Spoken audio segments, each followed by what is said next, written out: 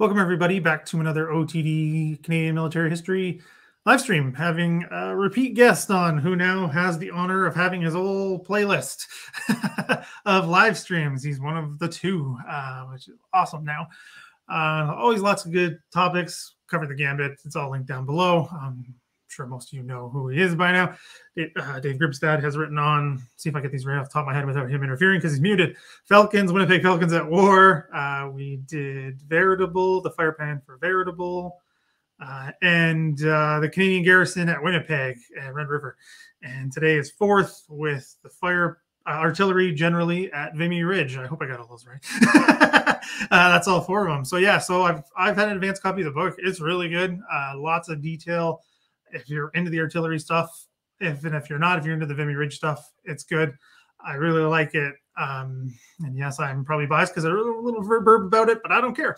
I think it's good. And that's why I did it, because it's good. And anything, we'll get into it. But I just want to say that before Dave comes on, that I do really like this book. And as I said in my little thing that'll appear later, it's a breath of fresh air because I do literally believe that. And we'll talk about why that is. So thanks for coming back on. It's great to have you on again. Well, thanks for having me, and thanks for those kind words. I'm glad you enjoy it so much. Yeah, and you're right. I think you hit all the key things we've talked about since there. This is number 4. If I understand correctly, you told me I get a set of steak knives after number 5. Yeah, I gotta put the order in for those okay. before we schedule that one. It's actually not, with the little OTD symbol on the handle. That wouldn't be probably could make that happen. Probably good swag. Good swag. Yeah. Probably look pretty good, actually. It's a pretty condensed logo. So yeah. But yeah, so yeah, having you back on, of course. Those of you who don't know, well, I guess I can let you introduce yourself, but obviously you have a connection to the artillery. I'm sure most of those watching live, maybe not later on, but we'll know your background. So if you just want to real quick again, give us the background, your personal background if you can, just for those who might not know you. Yeah, sure. Thanks very much. So Dave Grebstad's the name. And as we mentioned, I've been on your show before and thoroughly enjoyed it. And before we go any further, I just want to say thanks to you for the great work that you do, shedding light on really important topics in Canadian military history. So it's, I think a lot of people are interested in it, but they only get the wave tops, and you kind of really dive into the details, which is, I think, thoroughly important. And when you see some of the people who have come on your chat here and shared those important points, you're doing it. The content you produce is absolutely fantastic. So thanks for doing that. Oh, well, thank you for the kind words. Nice to hear. So as you mentioned, yeah, I'm in the artillery. I'm a serving artillery officer in the Army. I've been in the artillery for now. Well, in November it'll be 33 years since I enlisted in the artillery. I spent 9 years in the reserves, and I spent 34 in the 24 in the regular force once we hit November, and some experience in 1 RCHA and 2 RCHA. I did a battery commander tour, and 5 years at the school. So if you're not familiar with the school, I was an instructor in gunnery at the artillery school. So you take a 9-month course there, which is referred to lovingly as those who take the course as the masters of artillery. And it's a very intense 10-month course, learning all the technical details of the artillery. And there's the instructor in gunnery and the assistant instructor in gunnery course. The assistant instructor in gunnery is for the NCMs, and they're very much more details oriented. So the mechanisms of the gun, they're experts on like how a fuse works and how projectiles work, for example. We get a smattering of that, but the officers obviously focus more on organization, tactics, techniques, procedures, drills, and whatnot. And there's obviously some crossover there, but all that is to say, that's my kind of artillery background, and I've just got a passion for military history, but artillery military history in particular. I don't want to. I know I've got a slide that addresses this specifically about why I wrote this, but I want to tell the story of the artillery, because I think a lot of times it gets overshadowed. Not so much overshadowed, but also elements of it just don't get told. Period. Right. And when you look at the artillery as a system, as an interconnected system, in which everything is dependent on everything else to function perfectly, it's important to know all those parts. Yeah, I mean, yeah. Sorry to jump in. I mean, I obviously agree with that, because when reading this book, and then I was reading it on the way to go visit the veritable battlefields, which we had previously talked about. So you got, and well, I mean, Dave is watching, and the Gunners, you guys are everywhere. You guys get in my head, so it's all in there now. So I'll be a proponent. I've said it before. We're ubiquitous. Yeah. Exactly, everywhere. Somewhere I can't remember. But and the last point I want to add is that I'm very honored. Since June 30th, I've been very honored to be the regimental colonel of the Royal Regiment of Canadian Artillery. So I'm responsible, working with the Colonel Commandant Dave Patterson and the regimental headquarters, to celebrate our heritage, to connect with Canadians, and to develop the family institution. So I've got not just a passion for artillery history, but also just a passion for the artillery writ large as a regimental family. Yeah, we got the pun intended, the big hitters connected to ODD, which is amazing, obviously. Anyway, so yeah, I'll pull up the slide. Couldn't get that word out. There we go. Well, thanks. Yeah, so that's the title slide, but more importantly, it's the bottom 2/3 or so of the cover of my upcoming book. And I should have put a warning on all the slides here. Is that warning? Shameless self-promotion to follow. And so, yeah, so that's one of the reasons I asked if I could chat about this, is because in a couple days the book is being released. So I'm out here trying to stir up interest in it. And today we're going to talk about. I won't read it cover to cover, but I'll hit some of the wave tops and hopefully whet everybody's appetite so they rush out and buy 5, 10, 15. I mean, it'll make a great Christmas gift. So, buy a whole bunch of copies of this going forward. Yeah, hit the extended family. Yeah, that's right. So some of the questions, one of the biggest questions I get is, where did you get the name from? So I know I've put a few social media posts out about it, but I'll hit it here. So, of course, like anyone, I went, well, let's go see if Shakespeare said anything about cannons, and there it is. But there's more to it. So I took this, I found this quote, and you got to love the internet, because I didn't have to read all of Shakespeare till I find a reference to cannons. But I could Control F cannon. Hey, there we go. So I stumbled upon this. So it's from the play King John, Act 2, Scene 1. And the cannons have their bowels full of wrath, and ready mounted are they to spit forth their iron indignation against your wall. So that's where iron indignation comes from. I'll give you a little bit of the background to the story. And first of all, David O'Keefe kind of highlighted this when I mentioned the first time I shared this quote on social media. And yeah, for a period, I thought I'd name this Bowels of Wrath. That would maybe be a good title for the book, but I was convinced otherwise. So I went with Iron Indignation instead. But Bowels of Wrath, I think there's a book in there too that can be used in sometime in the future. But nonetheless, a book, but maybe. Yeah. So anyway, I took it. So. If you haven't read King John, and I haven't, I just kind of got the Coles notes about what the scene is all about. But essentially, in the 13th century, when Normandy was still under the control of England, there was a town called Angiers, and the king of England, who was King John, and the king of France, who was King Philip, but both appeared before the walls of Angiers, trying to convince the inhabitants to open their doors and let them in. And at the time, Philip was actually didn't recognize John as the king, and he supported another contender for the crown. So here, King John is telling, and in my mind, it's like that French knight from Monty Python, kind of hanging over the edge of the castle. But in the play, obviously, you can envision there was one person who represented the townsfolk of Angiers, kind of looking out over the wall. And King John was actually referring to the French here and said, even though the French have come here to parley with you and to negotiate with you, their cannons have their bowels full of wrath, meaning they're loaded, and they're ready mounted are they to spit forth their iron indignation against your walls. So he was basically saying, I know they're talking a big game, but they actually want to blow you up. And that kind of resonated with me because, and I think it's apropos here, because what we're going to talk about with the barrage and the bombardment of Vimy Ridge was essentially a siege operation.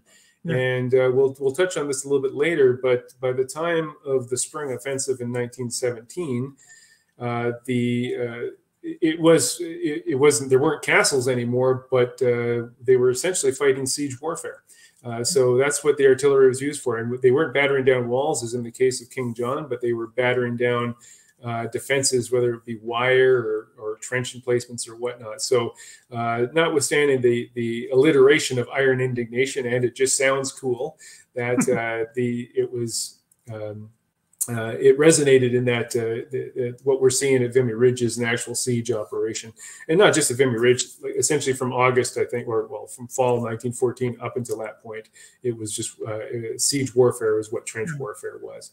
And of course, I have the quote set against Michael Jack's painting, the famous painting. I saw you shared a picture that famous painting in the War Museum. You shared a picture of it the other day.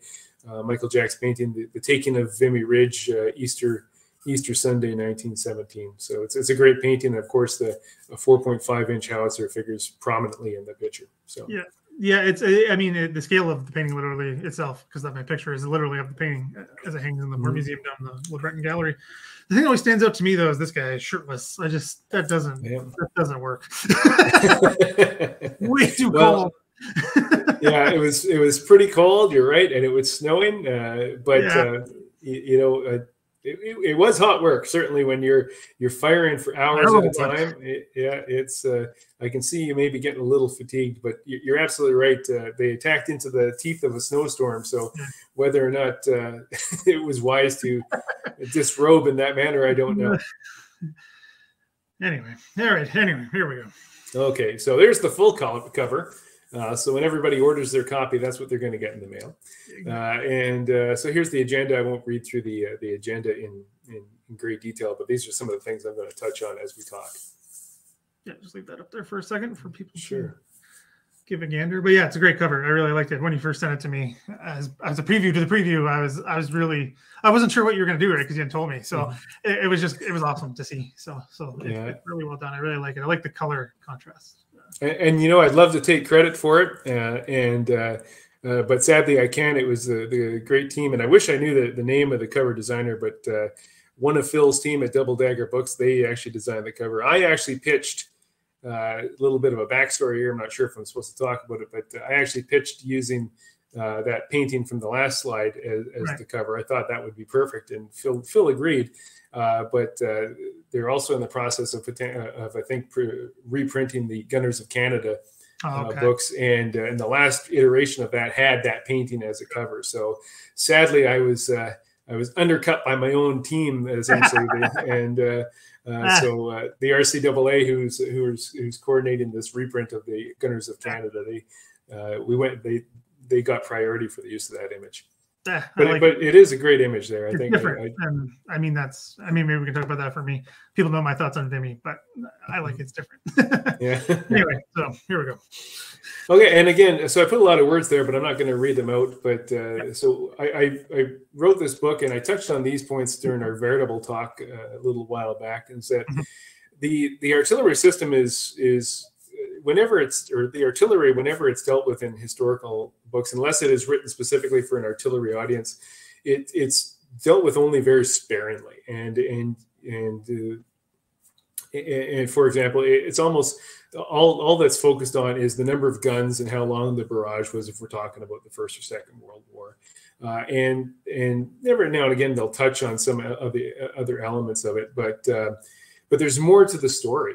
And we're going to see that there was over 800 guns that were part of the core artillery that fired on Vimy Ridge, and over 45,000 men. And there was these, so literally tens of thousands, not just men, but other elements, and we'll touch on this, that made up this huge system. That it was this network of individual bits that all had to work in sync in order to achieve their aims. Whether it's horses, men, airplanes, horses. Sorry, I mentioned horses already. The type of projectile, the ammo resupply, you name it. So this massive organization, and it isn't. I understand that it's not riveting stuff. So when you start reading the narrative of a platoon assault on a machine gun nest, for example, vice a artillery resupply run, that it's. One's a page turner, one's isn't. But I think the men who did that they deserve to have their time in the sun too, because it may not have been, let's use the word glorious. I don't know if that's the right word, but I think you know what I mean. Yeah. But it was necessary. Like none of this would have come off without the folks that did that. All those tens of thousands, hundreds of thousands, maybe even millions of individual actions that had to come off in order for this to work.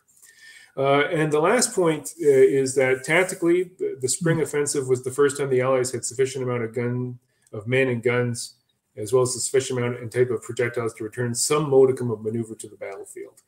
And the philosophy behind fire support that existed at the start of the war compared to what we see in the spring offensive of 1917 is completely different. Like you wouldn't, it would almost be the point that a gunner if he had been, a time traveler to 1917, wouldn't comprehend how almost the artillery was functioning at Vimy Ridge or the broader Arras offensive compared to what was happening in the opening phases of the war.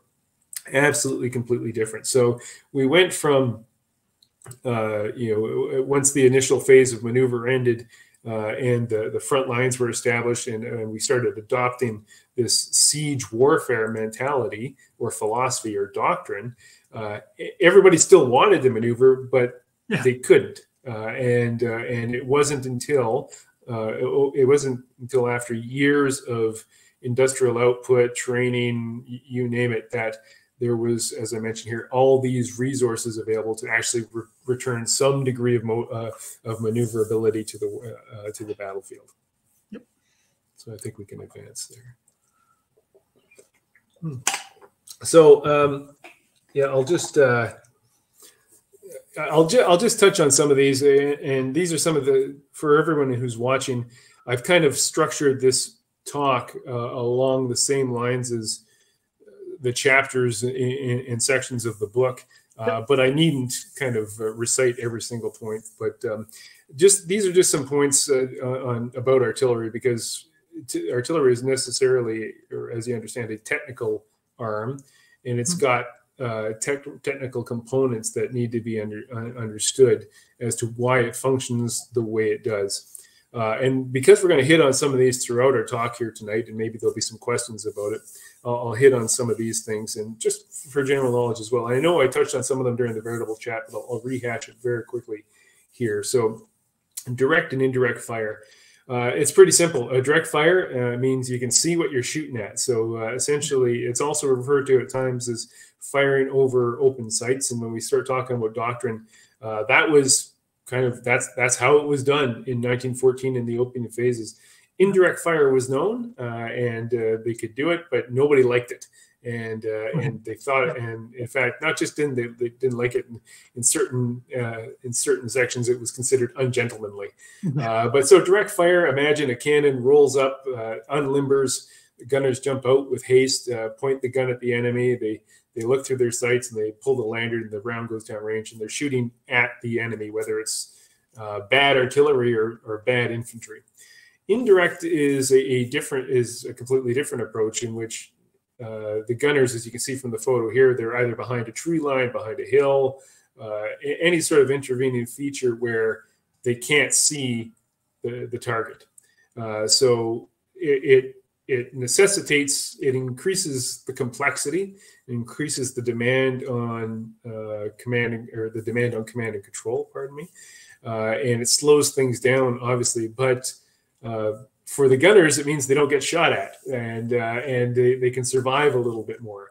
Right. So you can imagine a gunner, and I know a lot of infantry soldiers out there will kind of roll their eyes at this, but when they started hearing the buzz of bullets about their ears and stuff like that, because at this point, an artillery battery that unlimbered in direct fire mode and were engaging the infantry, they could probably be engaged by the infantry rifles as well. So they didn't really care for that. And obviously, so eventually, as they adopted the siege warfare approach, both sides, the artillery slowly moved away into these covered positions, concealed positions, and they had to fire indirectly. So that's the difference between direct and indirect.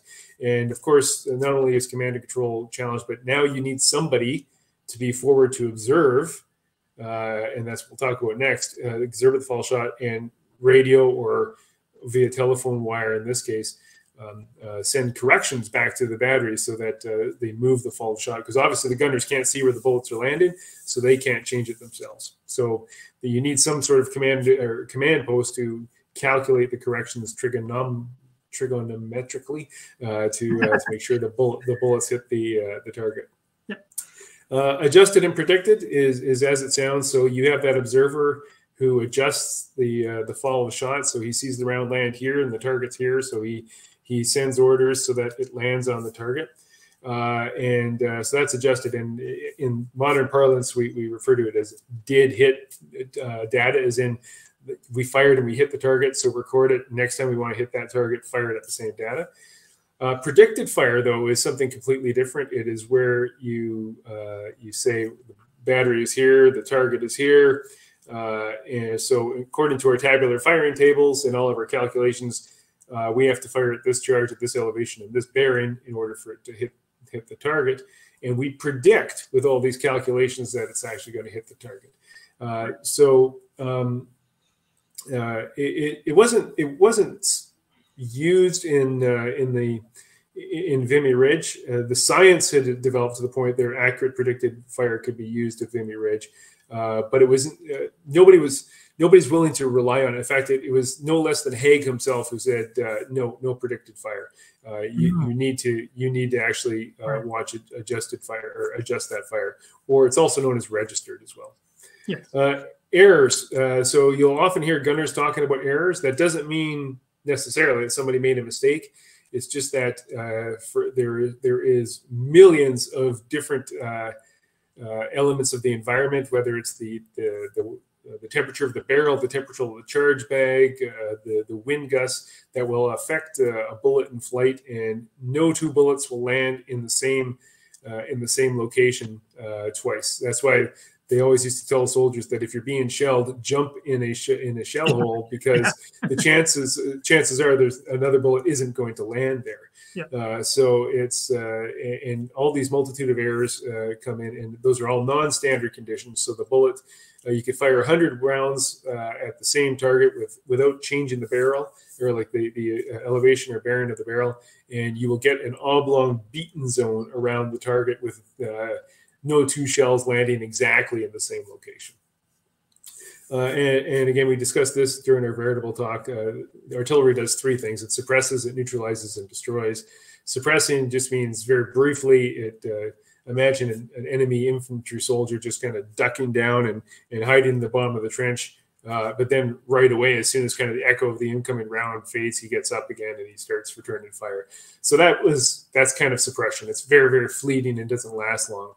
Neutralizing, there's a little bit more damage, more casualties are caused, but the enemy can, they can quickly, with a little bit of reinforcement, they can continue doing their work and destroy, as it implies. It's gone. And the unit, if a unit is destroyed, it ceases to be a combat effective until it's actually replaced. Same with an individual. That rifleman of that section is now gone until a reinforcement comes. And I saw Ryan's comment there. Yes, it's an area weapon. Yeah. And guns, mortars, and howitzers. So the term gun is now used, and even in the First World War, it was used for everything. Although generally speaking, a gun very technically could fire at a more flat rate, so it didn't have much of an elevation, not much of a bearing change. A mortar, as if those who know, fires only at high angles, so no less than 45 degrees. It's great for firing up and over obstacles and coming down at a very steep angle of fall. And howitzers. Howitzers are like guns, only they have certain devices on them that allow them to elevate the barrel beyond 45 degrees, so they can fire almost like a mortar, but they can also fire like a gun at a more flatter elevation as well. So that's just, but if you just refer to, with the exception of mortar, really, if you refer to anything as a gun, people know what you're talking about anyway. Pretty much, yeah. Mm-hmm. At least I've been told that, and when I've made the errors multiple times. So. Well, I didn't realize how much of an eye chart that was, so I apologize to everybody there. Okay, I'll say this again about the book, and not in a bad way, because when you're reading it, it makes sense why you did it that way. It's just it's comprehensive, and honestly, I like it because I'm just me and the history nerd, as you all know. But I think it was a good refresher. I mean, maybe not for this kind of forum, but in the book, I liked it. Yeah, so I have a chapter, just a very short history of the RCA, and again, I won't go through this in detail, but the only intent was to kind of tell you about, because it's not just the technical history of the artillery. I wanted to kind of bang the drum a bit about the artillery. So, and part of it was also to show that the Canadian artillery and the Royal Artillery share so many. We basically just adopted all of their traditions wholesale. We have the same flag, we have the same cat badge, we have the same motto. We even accepted the birthday of the Royal Artillery as Artillery Day in Canada, and we share this kind of Commonwealth approach to the artillery. And the Aussies and the Kiwis do the same. We all kind of have this international artillery commonality amongst us. And it may seem quaint in that we have the same cap badge and we all kind of say the same things, the same fire discipline, the same orders and whatnot. But that had value during the First World War. And as we'll see with Vimy Ridge, for every brigade of Canadian artillery, there were 4 or 5 brigades of British artillery. There was South African artillery, and from time to time, artillery was the big kind of the extra punch that any commander could give to the infantry. So you would have Canadian artillery, British artillery, Aussie, you name it, moving around and supporting Commonwealth Imperial operations. So because of that, because we had that common culture, it was a lot easier to just kind of slide in there and work next to them. And so everybody, like the Imperial Artillery, with minor changes, the Imperial Artillery had a common culture. So essentially you had artillery support, whether it was Canadian, British, Australian, whatever, but everybody was singing from the same songbook. So it is important. Again, I won't highlight this, but the artillery has been around since some of the batteries predate Confederation. And of course, we just celebrated the 150th anniversary of the creation of A and B batteries, which I argue were the first permanent elements of the Canadian Army. Millions disagree, but okay. We're not doing that today. I can get you all on, and we can fight later. Yeah, but a key point I'll hit on here before we go forward is in the 18. Did I write it down? Oh yeah, 1 July 1899. The kind of schism of the Royal Artillery between the mounted branch and the dismounted branch. Yeah. So the Royal Field Artillery and the Royal Horse Artillery, which is what those acronyms stand for, and the Royal Garrison Artillery separated at that point and did not rejoin into a single regiment really until after the Great War.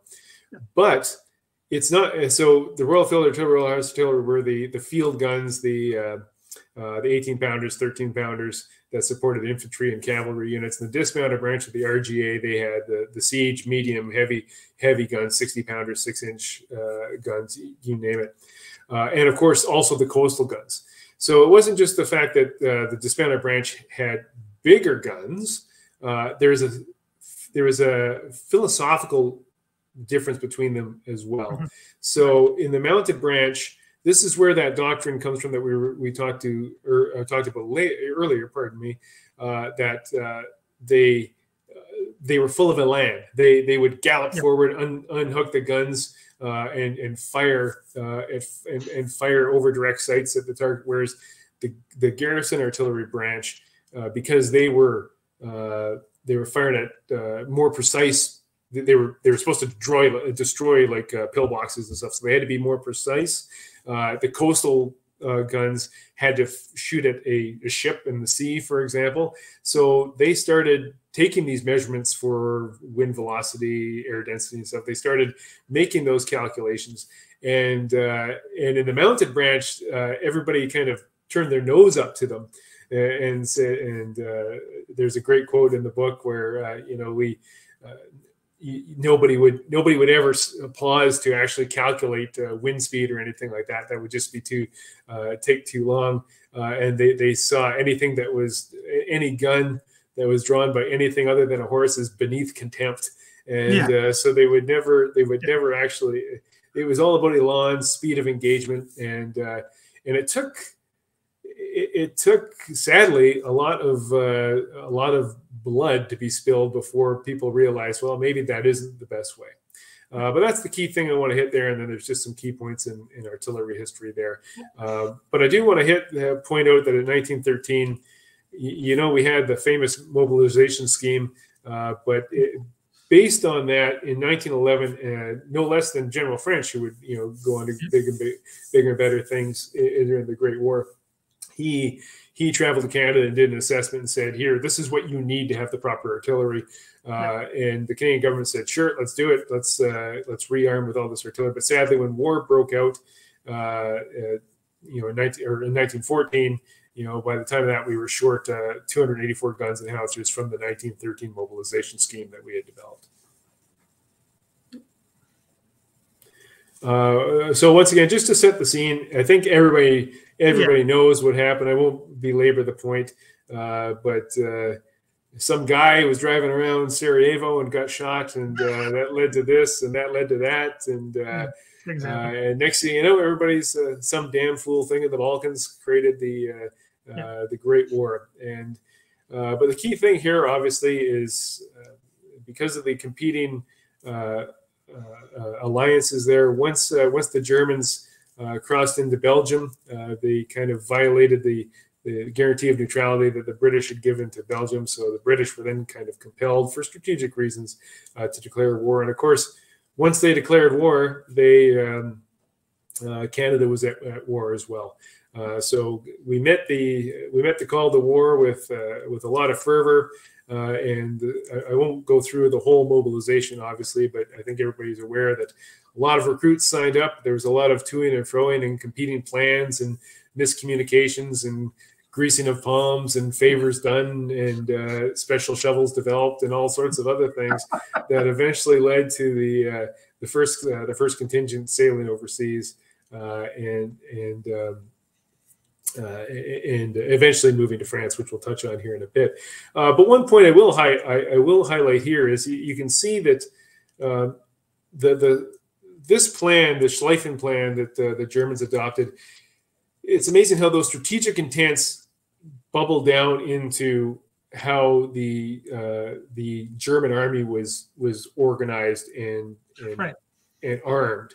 Yep. So when it comes to the German artillery arm, they actually had a lot more howitzers, for example, and a lot more heavier guns than the British artillery did.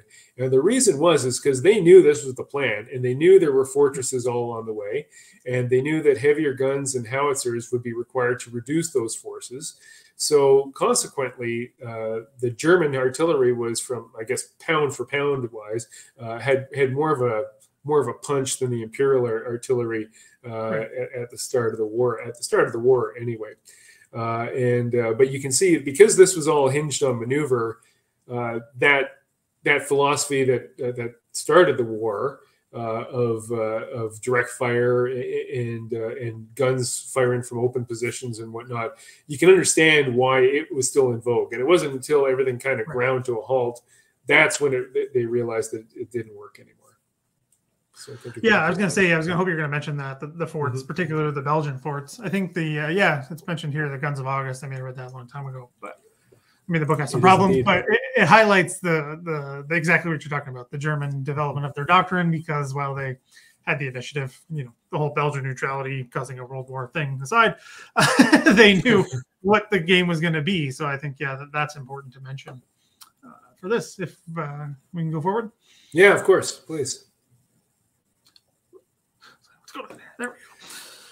Yeah, so my next chapter just kind of very, very briefly touches on some of the engagements and how the Canadian Corps grew from one division to eventually 4 divisions by the time we hit Vimy Ridge. Well, almost 4 divisions, because most people don't realize it. And we talk about Vimy Ridge. I know I'm digressing here.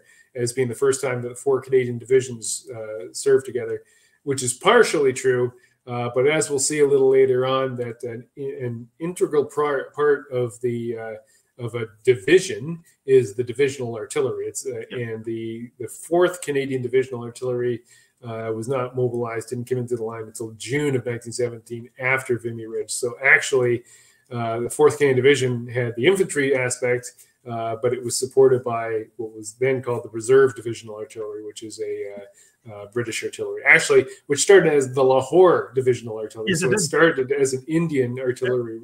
That's right. Divisional artillery, and then eventually became the Reserve Divisional Artillery. And had supported Canada. Sorry to jump in, but had supported Canada before. Oh, certainly. Yeah, it was because the Lahore Division was actually sent to the Middle East, but left the guns behind. Yep. So they were masterless to a degree, I guess, and so it became kind of this fire support unit that kind of bobbed around and was plugged in here and here, and eventually the number of, I guess, actual Indian gunners who were manning it, or the whatever constituted the Lahore Divisional Artillery had either been wounded or killed, to the point where they just said, we're just going to call it the Reserve Divisional Artillery because its connection with Lahore really doesn't exist anymore. So just a few points. So as we know, the 1st Canadian Division was involved in Neuve Chapelle, not greatly, but I will point out here, I said it's the first use of the barrage by the Brits, and I don't want anybody to get angry with me. The barrage was known before this. In fact, even in the South African War, there were attempts to fire barrages then, so it wasn't wholly new. But Neuve Chapelle was kind of one of the first times that a coordinated rolling barrage was planned and used, and it didn't go great, but it was kind of the first chance that they had to use it. And interesting, despite how early it was in the conflict, the actual guns per yard used in Neuve Chapelle was greater than the Somme. But it was because the number of guns fired in the front of the attack was actually quite narrow. Yeah. So it was quite intense. But the command and control and the familiarity that infantry artillery kind of liaison wasn't fully established at the point that they could make best use of it there. So it was used then, but it wasn't a resounding success. However, nonetheless, the barrage eventually became the means by which any assault had to be used. So we know that the Canadians were involved at Ypres and in Saint Eloi, and then later at Mount Sorel. And Mount Sorel is the only instance during the Great War when the Canadian artillery lost guns, but they were eventually recovered. But 2 guns were overwhelmed, being served by engineers and gunners, and they fought to the last man. Both crews were killed. I think there was even an officer section commander. Everyone was killed. The guns were captured, but eventually during one of the counterattacks, they were recovered. And then the Somme and Verdun. So not necessarily here to talk about the Somme and Verdun, but by this point in July of 1916, or at least the spring and summer of 1916, we're starting to see the masses of guns and ammunition getting to the point that we will see in the spring offensive in April of 1917. So obviously everybody knows about the Somme, that it was a massive battle. Barrages were used there. The amount of ammunition had increased, but still not enough. And command and control had not yet been perfected. And by that I mean the command and control of artillery and infantry coordination. There were definitely some gaps there. Well, as I say there, my last point, coordinating fires and maneuver had not yet been perfected. And it was the same at Verdun. So it's of interest then that, and I know I suggested, I saw somebody picked it up, and hopefully we'll see this soon, but it's interesting that a lot of the lessons from the Somme and Verdun were applied in the spring offensive, and so in Vimy Ridge and the Arras. So, and we know for the Canadian Corps that Currie was dispatched, to the French army to collect lessons learned from the French and to collect lessons later from what happened in the Somme, and those were all applied in the spring offensive in 1917. And of course, by this point, even it hadn't been fully recouped, but we haven't touched yet on the shell crisis of 1915. So I don't have the numbers to hand, but with the philosophy that the artillery had at the outbreak of the First World War, each gun was allocated 1,500 rounds for the first 6 months of the war. And then the British anticipated that after 6 months, there'll be another 500 rounds per gun available.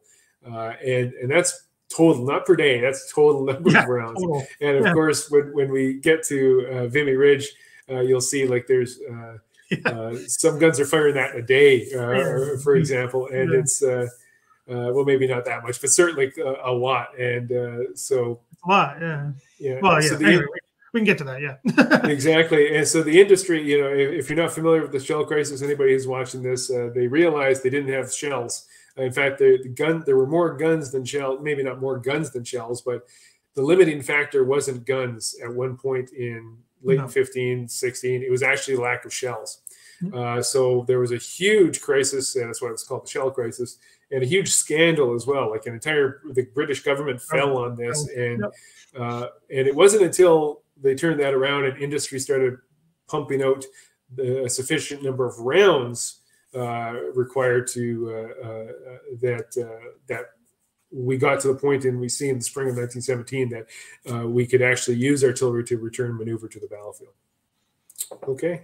Yep. I think we'll go forward next. All right. So a big part of my book is discussing ends, means, and ways to give an idea. So even though it's focused a lot on Vimy Ridge, as the subtitle of the book mentions, it's all about the evolution of artillery tactics. And this is where we get into the parts that I talked about earlier. About there's a million stories to be told about the fire support system because it was such a large organization and it evolved so much that through these sections of the book, I want to talk about why we were fighting at Vimy Ridge and what the tools were available to General Morrison, who was the commander of the Corps Artillery, and what doctrine, tactics, techniques, and procedures were in place to use those tools to do what they did on Vimy Ridge. So that's what we'll talk about next. We'll start with ends. So, and I didn't include the quote here, but it's interesting that the overall strategic goal was to I know it sounds overly simplistic, but was to kick the Germans out of Belgium and France. And, yes. I know that's simplistic, but that's it. That's what they wanted to do. Yeah, and so I can't make it any prettier than that. That's what they wanted to do. And there's a very famous missive from I believe was it to Haig or from Haig? I think it was from Kitchener to Haig, just saying, remember, this was the goal, is to get them out of France and Belgium. So it was at the Chantilly Conference of November 1916 that they were still fighting the Somme at this point, or at least maybe not, they weren't still, but certainly the echoes of the Somme were still happening, were still reverberating. But they decided on the plan for 1917. They realized that if they were going to win this war, they had to maintain pressure on the Western Front. So they decided they would focus their efforts on the Western Front, and that's what led to the 1917 spring offensive of the French and the British. So eventually, that's from the strategic level, that's the direction that came down. And then on the 2nd of January, the concept of operations was issued by British General Headquarters with a 1 April launch of the spring offensive. And essentially, it was a two-army attack, and that's just the British, but obviously the French had an aspect in this as well. But the First Army was the main effort. I know it's hard to see there, but you can see the first is in the north under General Warren, and the south is the Third Army under Allenby. So the First Army was to penetrate the German line, but Vimy Ridge, and this is why we ended up at Vimy Ridge. And you can see where it is there under group Vimy. But Vimy Ridge provided such great observation. I think most people who's done any study of Vimy Ridge, or if anybody stood on Vimy Ridge, you can see the strategic, or I guess operational importance of and tactical importance of Vimy Ridge to be able to see in all directions. It was absolutely critical. So that is why the Third Army was a supporting, their attack was a supporting attack in order to kind of eliminate that high ground and to pin the Germans down in their front as well. And of the Third Army attack, the Canadian Corps was the main effort of the Third Army. So it was the main effort of a supporting effort, but nonetheless, it was absolutely critical. And just a little touch, I know in my book I go into how Vimy Ridge kind of changed hands between the French and the British and the Germans, but it had been in German hands since, well, at least the eastern slope since the opening phases of the war, and then I think it was in the Battle of Artois, or the first or second Battle of Artois, when they actually attacked over the ridge and took the western slope of the ridge.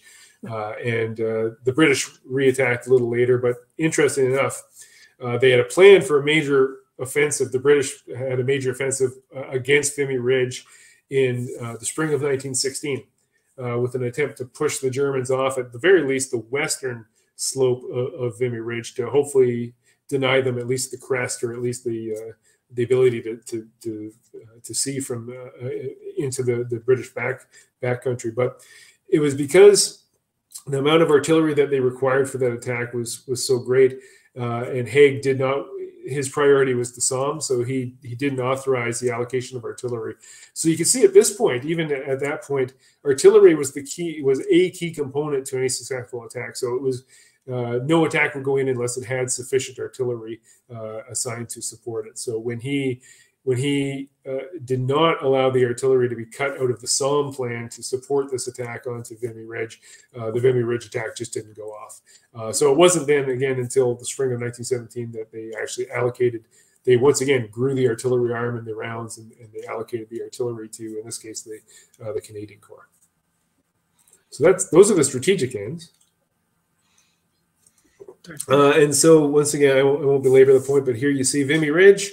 Frontage of 7,000 yards, 4-division assault with 4 tactical objectives: the black line, the red line, the blue line, and the brown line. And I think anybody who's done any reading knows about it, so I won't belabor the point. But as was the time, or as was the doctrine at the time, it was essentially a frontal assault. There's a little bit nuance to that. There were infantry tactics that we won't go into here, but fascinating reading if anybody picks up any books about how they divided the various waves up by this point.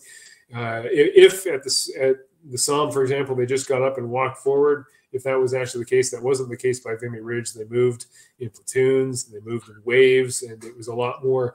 The infantry doctrine was a lot more refined here as well. And I touch on that in the book, even though the focus here is on the artillery. But that was the intent. The 4 Canadian divisions were going to assault over the ridge, and the intent was to actually capture the eastern slope of the ridge as well. And spoiler alert, we did. So I don't know if you heard about that, but so we were victorious.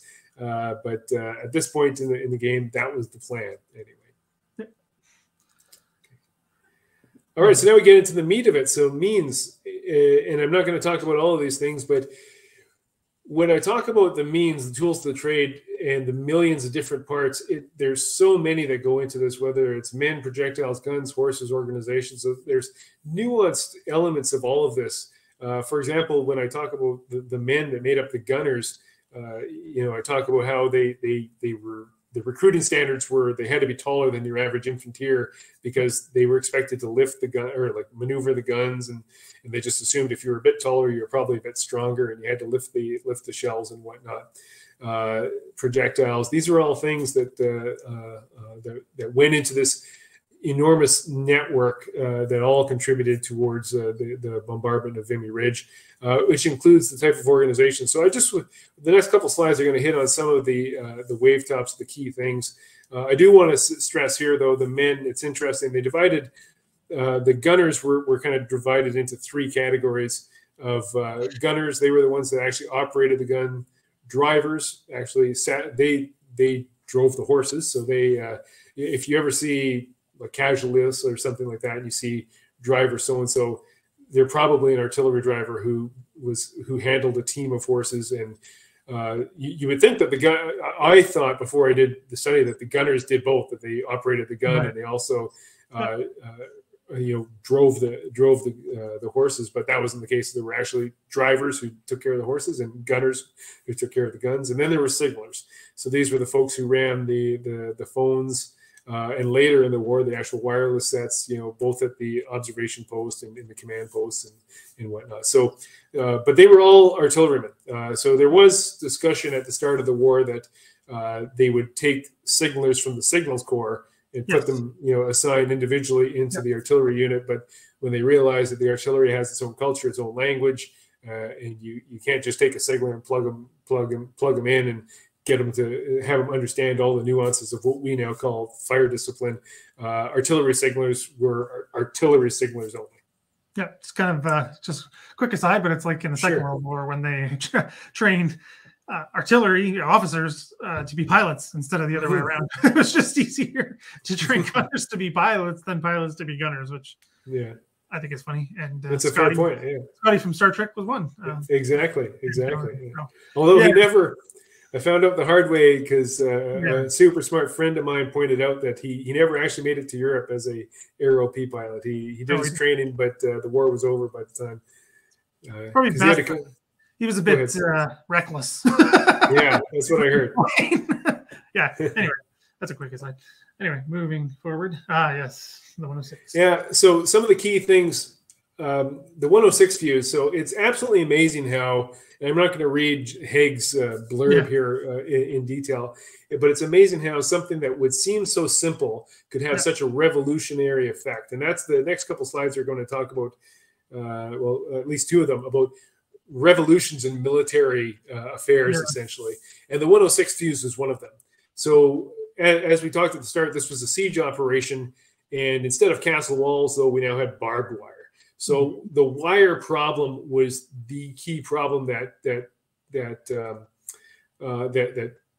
really preyed on the minds of the commanders, because so many of the infantry were getting hung up on wires, and of course nobody likes machine guns either. But once you're hung up on the wire, you can't really, you're stuck there, and you're just prey for the machine guns. So they realized getting rid of the wire was key. So our field artillery doing wire cutting. It was one of their key tasks. It was to eliminate the wire. But the problem was the fuse wasn't sensitive enough. So imagine, if you will, a bullet flying at, coming in at 500 meters per second, plus or minus 100 meters per second. And if it hits this sodden, muddy earth that all of Flanders and Northern Europe had turned into on the battlefields, and of course, it doesn't have the resistance. So the shell actually digs into the ground quite a bit, even if you have it set to like a super quick fuse, like a graze burst, which means as soon as it touches something, it's supposed to burst.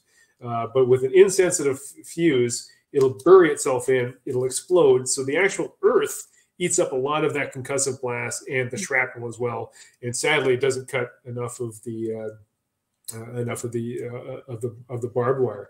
But then along came the 106 fuse, which was super sensitive, and actually hitting the wire would cause it to function. That's how sensitive it was. So this round would come in, it would hit barbed wire, cause it to function almost immediately before it even went into the ground almost. So it would actually explode within the wire. And so now you have the concussive blast, and you have all the shrapnel from the round propagating outwards and actually cutting all the wire. So it eventually became far more effective at cutting that wire. And I think it's a testament here, and this is from Field Marshal Haig's final dispatch in 1918, where, the fact that he went to pains to write about how this fuse, changed the way they were doing things, really indicates how important an evolution or a revolution we had in field artillery here by the use of this fuse. And as he mentions here, it wasn't until the Battle of Arras, so Vimy Ridge, that they first used the 106 fuse. Maybe not first. I'm sure they used it a couple times before, like in normal rounds. But as a deliberate attack, it was the first time that the 106 was available to actually support a deliberate attack. And the results speak for themselves, because in almost all of the frontages of all the divisions, the wire was cut perfectly. Maybe not perfectly, but sufficient to allow the infantry to advance. Yep. So that's the 106 fuse. Yeah, amazing piece of technology. And yeah. So there we go. It's the 18-pounder gun. So I'll touch briefly on this. And, you know, again, to indicate how important this is, and I know you've seen it, if you go to the War Memorial, the entire sculpture is all hinged around an artillery team towing an 18-pounder. And it's because it was the most numerous of the guns we had. That was the field gun the principal field gun, because there was also 4.5-inch howitzers. But that was the principal field gun of all the divisional artilleries in the Imperial Arsenal as well. So British, Australian, New Zealand, you name it, everybody used the 18-pounder. There you see an image of it there that I got from the Canadian War Museum. It was a child of the South African War. Believe it or not, as the Brits and Canadians were fighting the Boers in the South African War, the Boers were using German guns that had greater range and greater impact than the Imperial artillery. So they actually, in the middle of the war, they struck a committee to design a new gun, and they actually plucked battery commanders and brigade commanders out of battle and said, "No, you're coming back to the UK, and you're going to help us design a new gun because you've been on the receiving end down there." So that's how important it was. So that was, and eventually what resulted was the 18-pounder. It's also a product of the quick fire revolution. So I'll take just a few minutes to talk about this. And we need to talk about the French 75. And I'm not talking about the orange juice and champagne drink or whatever it is. It's as nice as that is. I'm talking about the 75 millimeter gun that the French developed. So, which is named after the drink is named after the gun. It is indeed. Yeah, it is indeed. And maybe I should have had one while I was. Yeah, we should have had one. Yeah, we should have coordinated. Exactly. We'll do this again next week, and we'll do that. Anyway, so the 75 was designed because after the Battle of the Franco-Prussian War of 1870, I beg your pardon. Once again, the French artillery was outclassed by the German artillery. So after the French lost, they said, "Well, that's never happened again," because we have to remember, and it got proved in 1914, to the French, the biggest threat was always the Germans, and so every future war was going to be against the Germans in their minds. So they developed the 75, which was a quick fire. Which quick fire simply means, without getting too technical, it has a breech that opens. Usually has either a fixed bit of ammunition, which it's more like a bullet. So like a bullet you would use in a normal rifle or a pistol, in that you don't have to unplug it and change the charge bags. Sadly, it limits your flexibility because the only way you can adjust or alter the range is by changing your elevation. Whereas a howitzer that uses semi-fixed or separate ammunition, you can change the amount of charge bags that you use and then change the muzzle velocity and the trajectory. So it's a lot more flexible. But I digress. Going back to the 18-pounder gun, that way, without having to mess around with those charge bags, you can load quicker and the breech moves quicker. But it also has a recoil mechanism. So back in the day, interesting bit of artillery culture. If you've ever seen an infantry parade, when the commander comes onto a parade, they call the entire parade to attention. And in the artillery, we don't do that. The commander comes on and the artillery is standing at ease. And that's an old tradition that even goes back to Napoleon, that the gunners were so tired that he allowed the gunners to turn over parades and standing at ease instead of coming to attention. And the reason is there was no recoil mechanism. So when the guns fired, the recoil was the whole gun would recoil back, 5-10 feet or something like that. And then the gunners would have to push it forward, reload the gun, fire it again. It rolls back and they keep going. So you ended up with a rate of fire of 1, 2, 3 rounds per minute. Yeah. And then along came the 75, which used a recoil mechanism, which essentially what happens, again, without getting too technical, is you fire the shock, pushes the barrel actually slides back. It's attached to a piston that goes into tubes up and above and below the barrel, which it's filled with a type of liquid and there's this floating piston that it compresses this liquid by the shock of the fire. So as the barrel goes back, it forces that piston forward because they're connected. That liquid condenses, and then all that energy built up pushes the piston back, which pushes the barrel back into place. So you pull the lanyard, it fires, and the barrel slides right back into position for you, and you just load another round. So the rate of fire then for the 75 was like 15 rounds per minute, 20 rounds per minute, much, much faster. So the French developed that. Ironically, they got the plan from a German who forgot to renew his patent. So the patent came on the market. So they bought it and they developed this. The Germans, didn't when the 75 burst onto the scene in 1899,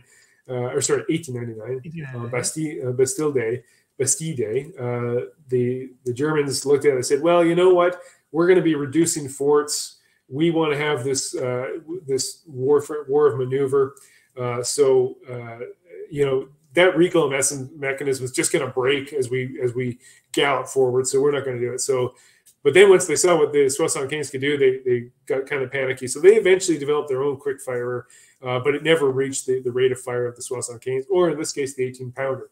So that was a long way to say the 18-pounder was influenced by that quick fire revolution. So as you can see, it includes a recoil mechanism. So it was a quick firer, and it had a similar rate of fire to the 75. And as I mentioned, it was the principal artillery piece in the divisional artilleries. And finally, just for everybody's information, how things were organized. So Canadian Divisional Artillery was commanded by a brigadier general. Each Canadian Divisional Artillery had 3 brigades. So up until, I think, in 1940, maybe 39, I can't remember the exact, we referred to what is now a regiment, so a unit size, like a battalion. So we call them now, in the artillery, call them a regiment. But up until late 30s, we called them brigades. Which of course got confusing because there'd be a brigade of infantry, which is the next level up from a battalion, but we called an artillery, what would be an artillery battalion in, let's say, the American Army, we called them a brigade of artillery. So each CDA had 3 brigades, and each brigade had 3 batteries of 6 18-pounders and 1 battery of 6 4.5-inch guns. So that was what an artillery brigade is. So if you ever hear of like 1st Canadian Field Artillery Brigade, some people think you're talking about 3 battalions, but it's not. In the First World War, it was a single battalion, or what we would say now is a regiment. Interesting, before the Somme, the organization was each CDA had 4 brigades with 4 gun batteries. So 4 brigades of 3 batteries of 4, and 1 4-gun 4.5-inch battery. But the casualties in the Somme were so bad, they didn't have enough officers to command that many subunits. So that's why they adopted this. Instead of 4 18-pounder batteries, there were now 3. So same number of guns. They just distributed the guns into 3 subunits instead of 4, but they didn't have enough majors to command those batteries. So that's how they changed it. And interesting enough, doctrinally, that's still the number of guns we're supposed to have in a battery now. Although in the Second World War, it went to 8 guns, 2 troops of 4. Yeah. All right, so we've already talked about this a little bit, but I'll rehash it. So talking now about tactics, techniques, and procedures.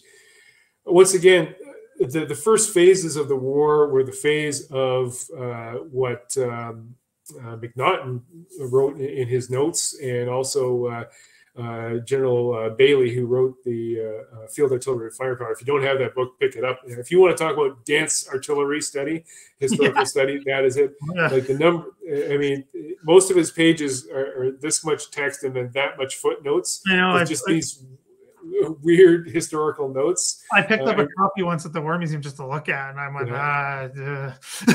this is pretty impenetrable. Yeah, it's a magnum opus for him for sure, but it is just chock full of information.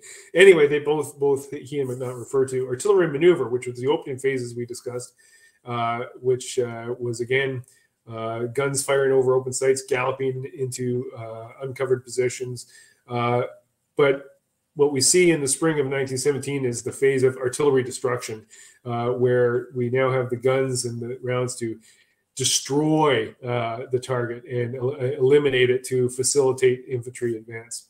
So in March 1917, Artillery Notes number 4, I think it was called. I apologize, I forget the number. Artillery in offensive operations. I apologize for the spelling mistake there, or the added word. Artillery in offensive operations came out, which guided how artillery is to be used in offensive operations. So it was essentially the playbook for Vimy Ridge and the spring offensive of 1917. And it consisted of these 5 elements: the preliminary bombardment, counter battery, physical and moral reduction of the enemy, destruction of material, and support to the assault. So those are all elements of the use of the artillery in the offensive operations. So that is what guided Morrison and all the gunners of the Canadian Corps Artillery as to how they crafted the actual fire plan to support it.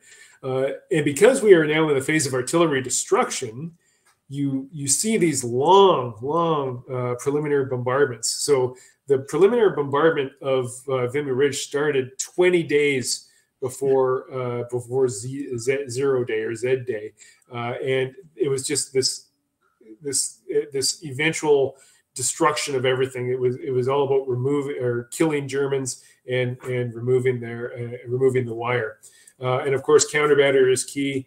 So the great artillery duel that Napoleon first espoused was still in place, but now from indirect fire positions, physical and moral reduction of the enemy, destruction of material, and that material could be machine guns. It was other things like junction boxes or like telephone exchanges, even water pipes, anything that would help to isolate the enemy. And then, of course, support to the assault, which is the brigade. So that was the artillery philosophy, the way of doing artillery in April 1917. Yep. There we go. So taking that, Morrison and his crew sat down and they said, all right, let's develop a fire plan, and here it is. So this is what Morrison AL developed. So it was divided into 4 phases. Phase 1 was that initial preparatory fire. As I mentioned, it started at Z-20 and then went to Z-7, in which case destruction of trenches and cutting wire was priority, but also counter battery. And we touched on this in Veritable. It's amazing how much like the the philosophy, the doctrine kind of came back into vogue for Veritable, a large bombardment. But there was an art to counter battery, not just finding the enemy, but hitting the enemy, and not always hitting them right away. So there were times where there was orders that you were not allowed to fire back at the German batteries because they would move, or it would disclose Canadian gun locations, or they would want them actually neutralized in coordination with other events. So like I said, there's a bit of an art to it, but so that was phase 1, and throughout that they slowly increased the amount of fire they were delivering against the Germans. And then Z-6, the April 2nd was when this started. I know most people are saying, well, the attack went in on the 9th. Why are you calling April 2nd Z-6? A lot of people don't know that there was a delay imposed. So the French weren't quite ready. They asked for a delay. So the original 0 day or Z day of the attack on Vimy Ridge was supposed to be April 8th, but it was delayed to the 9th. So Morrison got an extra day of shooting at them before they actually crossed the line of departure. But nonetheless, Z-6 to Z-1 was the plan for this intensified preparatory fire. During this time, there was a massive increase in the number of rounds fired. This included the destruction of villages. So there were certain villages that were identified on the ridge, Talus, a few others, that they were just to be obliterated. And this is what I know, this has become a pretty famous quote from the Germans, but the week of suffering. So when you hear them referring to the week of suffering, it's that Z-6 to Z week of intensified preparatory fire that the Canadian Corps undertook to wear down the Germans. So once they've worn them down on 0 day, on Z day, it all started in phase 3 with support to the assault. So at that point, the barrage went into place. So there was a 4-minute pause, I believe, at 4:20 or 5:26, I think, or maybe it was just a couple minutes or something like that. 3.5. I don't know. You have it in the book. Yeah. There's specific. Yeah. There was this weird pause of a couple minutes. Yeah. And a lot of firsthand accounts from it will say there was this, for the first time in 3 weeks, there was this eerie silence fell over the battlefield because no artillery was fired, and it was only for a matter of 1 or 2 minutes, and then all hell broke loose, and the barrage fired, and it was a creeping barrage.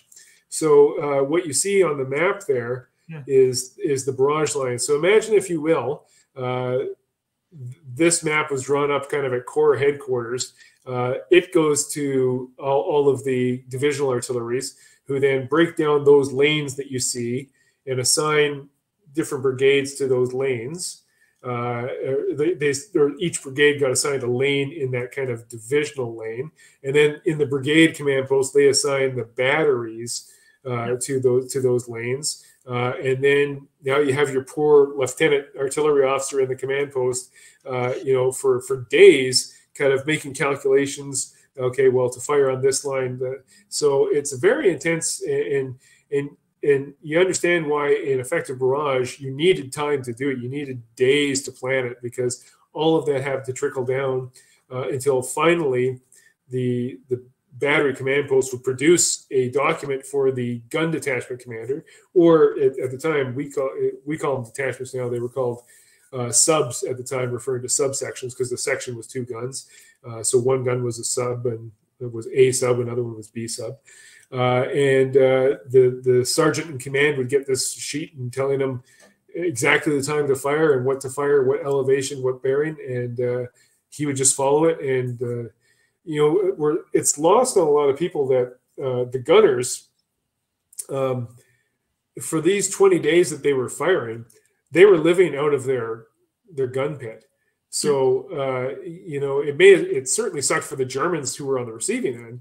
But if anybody's tried to sleep next to a firing gun, one can imagine it's not that easy. I mean, eventually, you get so tired you can fall asleep. But in this particular case, for 20 days, none of them got a moment's rest, because there was always a gun going off at some point. And then after, from Z-6, it was just this constant drumbeat of artillery fire. While some of the infantry were to the rear and doing rehearsals or whatnot, maybe not. These chaps were lying in the gun pit right next to their gun. Maybe someone got back to the wagon lines or something for a bit of a rest, but constantly surrounded by boom, boom, boom. And so the joke about gunners being deaf, you can understand where it comes from, and just imagine being exposed to that. So anyway, I digress. The barrage goes forward, and the barrage rolled forward. So it wasn't just a single line. There were the creeping barrages. So they went forward at 100-yard lifts.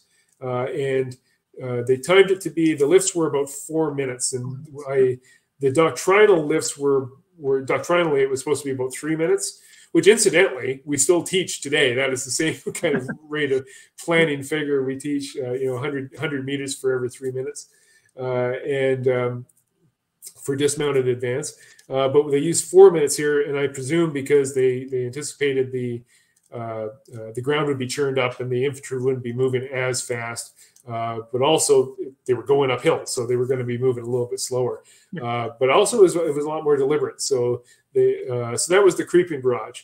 So the 18-pounders would be there, and then maybe 50 to 100 yards in front of that would be the 60 pounders to the 6 inches. And then the heavier guns would fire standing barrage. So standing barrage is just a wall of fire. So essentially what would happen is when the barrage started, you had that creeping barrage that would start 200 yards or so in front of the infantry start line. But then also the heavier guns were firing on these lines, on the trench lines and whatnot. So as the creeping barrage kind of moved forward in lifts, it would join these objectives where there was a standing barrage who was just, instead of moving, was pounding it constantly. And then once the barrage joined with it, the whole thing would move forward after a pause. And I know I'm exposing my artillery geekiness here, but I think that's a thing of beauty to be able to actually coordinate that. Yeah. And, you would have a creeper barrage, and then they would both move forward. And then when they hit the next standing barrage, all of them creep forward together. And by the time you get to the end of this, you have this massive barrage rolling forward. And you can understand why we're successful and how artillery enabled the advance of the infantry in this particular case. I do think I need to pause here and mention, as important as I feel the artillery was to hear, I'm not trying to denigrate the infantry at all. So if there's any infanteers who are crafting angry emails to me or anything, the infantry, as I said, they had developed their own tactics. They were being a lot more effective, and they were the ones getting shot at. We took plenty of casualties. It was successful, but it was by no means a bloodless conquest on our side. So the infantry had to, they still had to, clear out those pits and clear out the trenches. So the artillery enabled them, but they were still bayoneting people and facing death around every corner. There we go. I appreciate that, Pat G. Just let that sit for a second. Yeah, I mean, yeah, it's just to give you a break for a second. I agree. It's the amount of planning. It's having everything go correctly-ish to plan, but having all of that coming together. I mean, again, I don't want to go on the whole Vimy thing, but it's important in and of itself for that. It doesn't have to be this whole nation-defining thing. It can be important for that, for bringing this all together, because as we've spent the last, an hour and a bit now, it's a lot. It's a lot to do, and it's a lot of learning. So I think in that and of itself should be impressive enough, but I digress there. So yeah, exactly. Thanks very much for that. I did need to come up for breath there for a moment. I appreciate it. So the final phase is the forward movement of the guns. So at this point, the artillery obviously has range, but not a heck of a lot. So if we wanted to prosecute targets in depth, beyond kind of the final objective there, we had to move guns forward.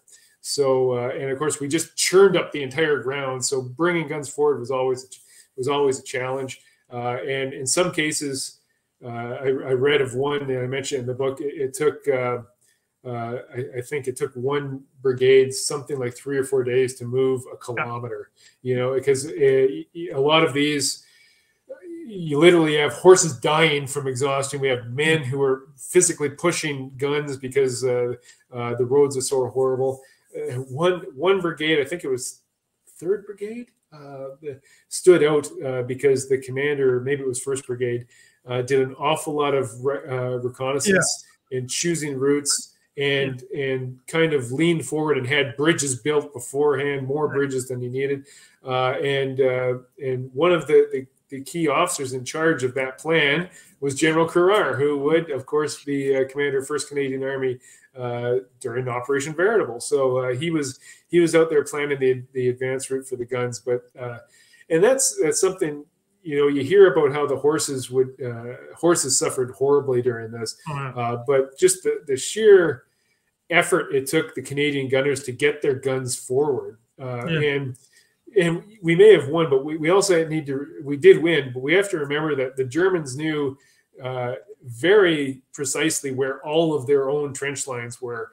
So once the Germans reestablished themselves, were firing back and counterattacking, their fire onto their own positions was quite accurate. Obviously, they knew where they were.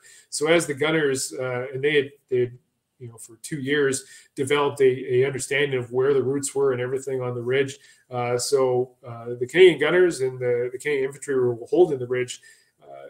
Had to do so at great personal cost, because there was certainly a lot of German fire coming back their way as well. But yeah, over the next couple of days, the gunners moved the guns forward so that they could start engaging targets in depth. And so there it is. It was quite the organization. 624 field guns, 224 heavy guns. So here we're 850 so guns, and then trench mortars, probably pushing it up close to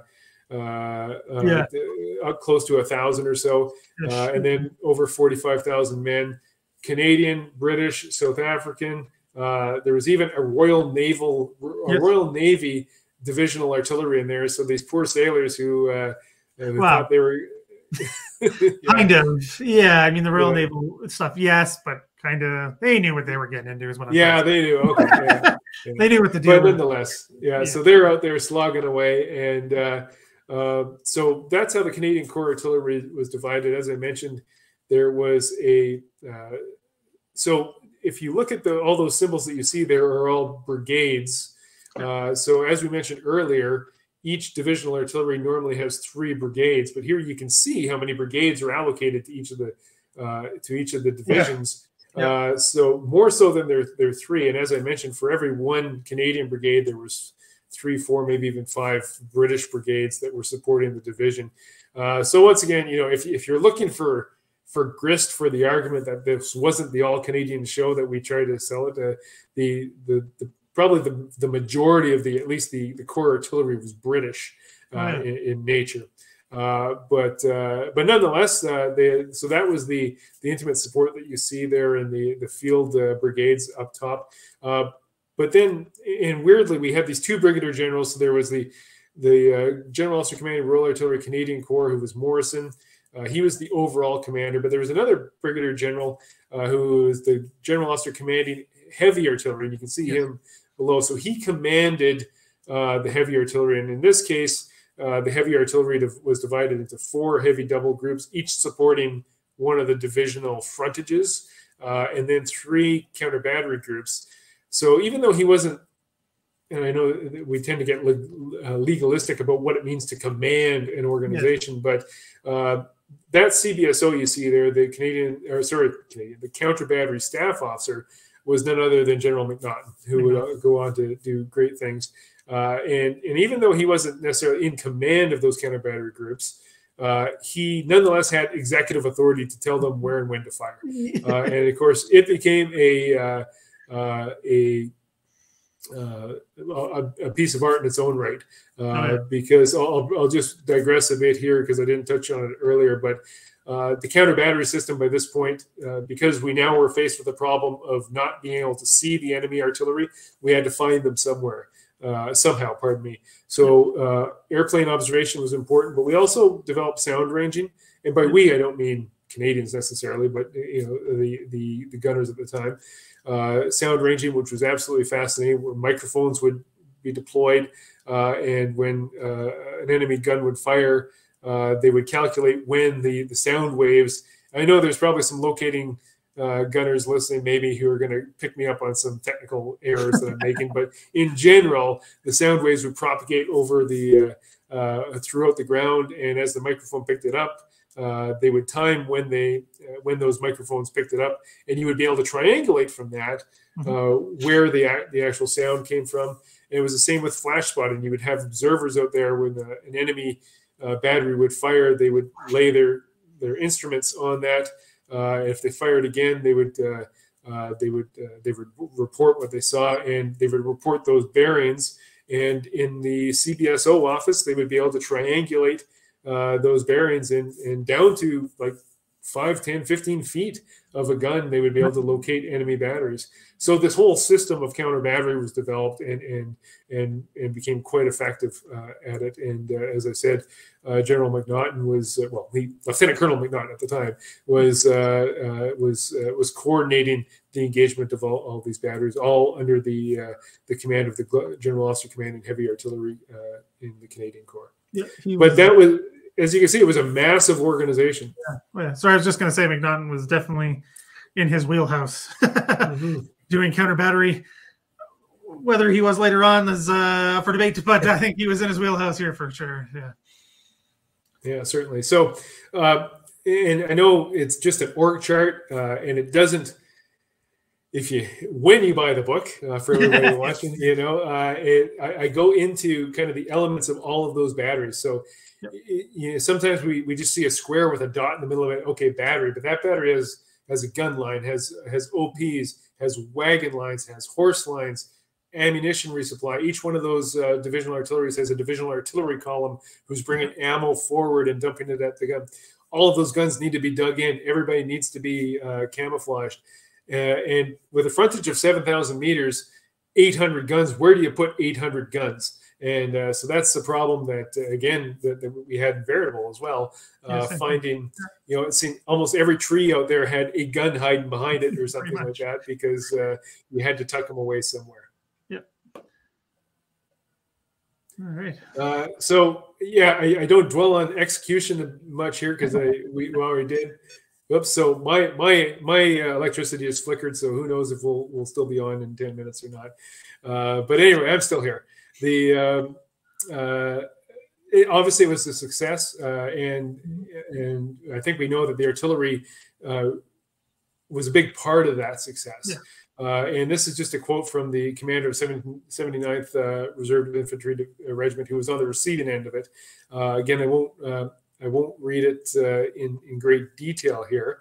Do I have it in the next slide? Can you go to the next slide? Yeah, sorry. No, okay. If you go back to that one, sorry. There's a great quote which I was going to include, but I obviously forgot, where the Germans, the frontline Germans, were so isolated by the end of it. Oh yes.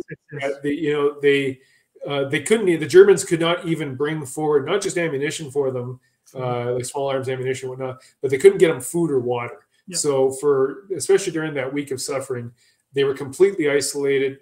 They're living in their trenches under constant bombardment, no fresh water. And Dietrich writes about how the only water they could get, they had to scoop out of puddles that were contaminated with gas and feces. And of course, all the bread was all moldy and everything like that. But so that is the physical and moral reduction of the enemy. It's not always just about killing the enemy, but it's also about reducing his morale, making him feel like he's not supported, he's isolated, and that's what that massive bombardment achieved there. Massive, yeah. I think I was just going to say real quick, that is something that sticks to me is the military professional is that's what is left from the German sources is the suffering, literally, because the week of suffering, I think it just sums it up so well. I think that's why it's so catchy, but it sums it up because that's how effective it was. Just literally, like you mentioned earlier, destroying those the crossroads of the trenches and things like that. Couldn't go anywhere half the time. They literally, I remember being they try to go outside and then just fire, and they see nothing but destruction, and they just go back into the dugout because what else can you do? It's quite striking. Anyway, so we can get up to the conclusion here. Yeah.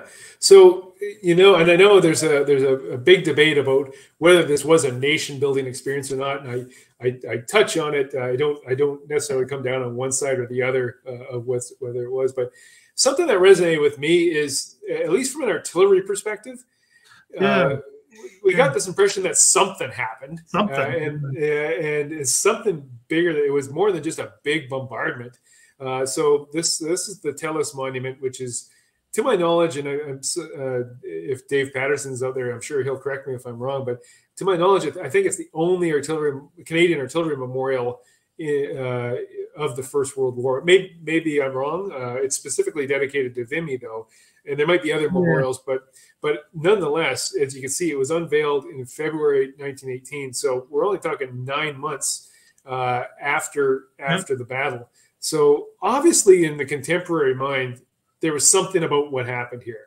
And I understand we can have historical arguments about whether Vimy Ridge, we kind of became a nation on that date. And I understand it's hard to break something down into one event. Says, well, on April 8th, we were the Dominion of Canada. On April 9th, we were Canada. Yeah. I don't know, others can have that fight, but certainly, and especially amongst the gunners, which is what we're talking about here, there was a feeling something big happened here, which necessitated, but led to the creation of this memorial, which is a beautiful memorial, and it's still there. I got to see it when I went to Vimy Ridge in 2017 for the centennial. But again, to rehash my thesis, the spring offensive was the first time the Allies had enough guns, men, bullets, the effective fuses, and effective centralized command and control to be able to return a modicum of maneuver to the battlefield. As I mentioned, something of note happened. Whether or not it was this big nation-building event or not, others can fight over that. But something happened there that was out of the ordinary and needed to be recognized. But a lot of people kind of conflate Vimy Ridge with the victory in the war. And, there was a lot of fighting still to come. This was April 1917. And as you know, the war didn't end until November 1918. So it was, I think, if my math is correct, 19 months or something like that, more of fighting that goes on. But as a bit of an epilogue, eventually we got to the point where we migrated out of the phase of artillery destruction to artillery neutralization. Yeah. So eventually people who were nervous about the newfangled predicted fire plans that people were proposing, even at Vimy Ridge, eventually said, okay, let's give it a try. And they realized, well, we don't need 20 days of preliminary bombardment. If we trust in our equipment and we hit them up front really, really quickly, we can neutralize them and then exploit that. So by the time we hit the 100 days, we're now in the period of artillery neutralization, and it's no longer these long preliminary bombardments. They're still preliminary bombardments, but it's nowhere near the duration that we see in Vimy Ridge. They're a lot more shorter and to the point, and predicted fire is usually a lot more other than adjusted fire. But to break that stalemate of the first 2 years or so of static warfare, trench warfare, siege warfare, by spring 1917, all the parts were in place to enable artillery destruction and return some degree of maneuver to the battlefield. Yep. Yeah, and I'd be remiss if I didn't mention use of gas as well as that moves forward, particularly in 100 days. But that could be something else for another time. So yeah, that's. I think is there one more? Yep, there's one more. This is of course. There we go. This is the plug. Yeah, sorry, shameless self-promotion. So pick up my book. You'll enjoy it. It's the book launch is 9 April. The Kindle is available for pre-order now. You pick it up at Amazon. It's been published by Phil and the gang over at Double Dagger Books. And like I said, this is a work that I started writing this in 2016 with the intent I was going to have this published in time for the centennial in 2017. Of course, that obviously didn't happen. So here we are, and I hope those who want to pick it up will enjoy it. It's not impenetrably dense from an artillery perspective. No. I do get into some technical elements from time to time, but I try to use layman's terms as much as possible.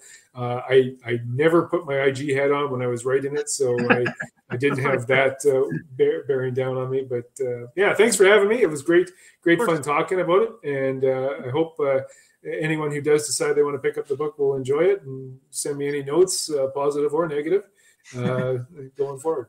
Well, yeah, just so everyone knows watching now and later, if you're watching now, I've linked the ebook down below because it is available. I checked earlier this afternoon.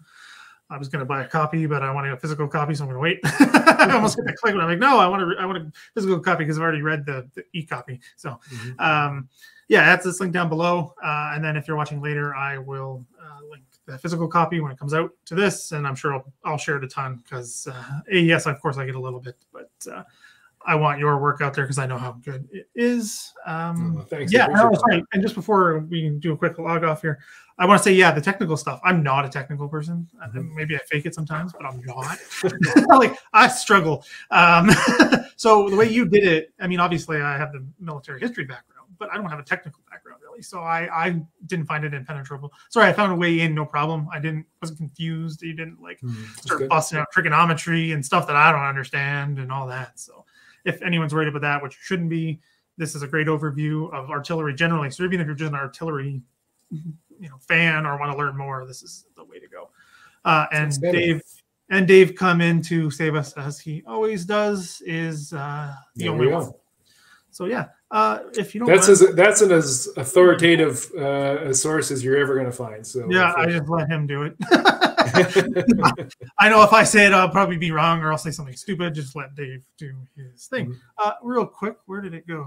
Everyone's enjoying. Will there be a launch signing or anything of that nature at some point? Yeah, I'm kind of looking at things that, I've got this job that wants me to do stuff, so sadly, next few weeks are going to be going to be pretty busy. So I'm thinking of it now. I'm probably looking late April, maybe early May. We're thinking maybe the Army Officers Mess might have a little get together there. The folks at Double Dagger tell me that book launches are more of a party to celebrate having come through this kind of crucible of producing something. But yeah, I'm down with having a launch and signing. So stay tuned, and I'll get it out there. But right now, I've got nothing firm planned. But yeah. Well, if those become more firm, let me know. I will. Yeah, I will bombard people. Yeah, so that's good. So thanks everyone for coming out and for watching. Yeah, so it's just everyone seems to be enjoying it. Good event for Artillery Day is a good point. That could work. That is a good point. Yeah. Yeah, sorry, I'm just thinking about the other comments here. People are talking about math, and it gets my head kind of messed up because I hate math. Just like Norma, it doesn't give me a stomach ache, it gives me a headache because I'm just like, I just have bad flashbacks in high school and not doing so good with the math, going back to the technical thing. So yeah, so je dois dire juste merci à Catherine Gagnon pour les mots concernant mon français. Merci beaucoup. Did I even say anything French? I said 75. I said Bastille, but did I actually use French? I don't recall. No. She seems to think so. Hey, take the compliment, right? Yeah, so everyone enjoyed it. So thanks for coming on. I always do a good job. Sorry, just wanted to, I apologize. Just want to add, Catherine Gagnon's a member of our RCAA team. She's the editor of our RCAA newsletter. Great lady. Good to see you on here, Catherine. Yeah, everyone's got more people jumping in saying thanks for well-pronounced words. So there you go. Literally, there you go. You can't beat that. I hope to hear that from someone at some point as my French slowly improves. And now I'm sort of getting slightly insulted, which I am completely okay with because it's 100% accurate. I am not technical. I have trouble. The math, I pull up the calculator for 7 + 4. So you can count on that as much as you like. But yeah, so thanks again for coming out. And the book, I mean, I'm singing the praises because your books are great. And Falcon's book was great. And this is a good one. I'm hoping you get again, this is just me saying this. He did not pay me to say any of this, people. I hope it gets the exposure that it deserves. Because again, as I think about these things just real quick, it's a Canadian story, and sometimes that puts people off. I'm just going to say it out directly. I'm sure you have sort of the same sense. That just happens. People always just Canadians don't want to hear about it. This has got more to it. Yes, it's about a Canadian story, even though we said it's actually technically the artillery part is mostly British, technically. But it's got more to it, right? You've broken down the organization. You've broken down things like you describing like the supply lines. I was just like, this is fascinating. I'm like, I didn't know it in this detail. Now I do. So it's just, that's why it's great. Like talking about like the supply lines, the horse lines, the guys going back for a couple of days of rest and what that means and how that literally looks. I mean, sorry, I'm just going to keep going on, but it's a great book. So everyone check it out. Get the copy now if you want the e-copy. Even coming out the 9th, I'll be linking that thing like crazy and probably getting my own. Yeah, so other than that, thanks everyone for watching. If you aren't already, consider becoming a patron or YouTube channel member. Every little bit helps me keep doing these things. The more support I get on there, the more I can do this and get more people like Dave doing excellent work on the channel. So what's coming up? I'm doing an AMA on Vimy. We're going to get into some of the stuff. I assume people are going to have opinions, and that's fine, and that's great, and bring them out. So that'll be Friday afternoon. I don't know if people have it off. It's the only time that worked for me, unfortunately. And there's a video on Vimy coming out this weekend. So a lot of Vimy stuff. This is a good kickoff, Dave. So thanks for starting us off strong. So other than that, I'll see everybody who can make it on Friday. And if you have any questions, anything you want me to answer, shoot me a message and I can get them on the show as well. So other than that, everyone enjoy the rest of your evening, and I'll see you next time. Bye, everyone.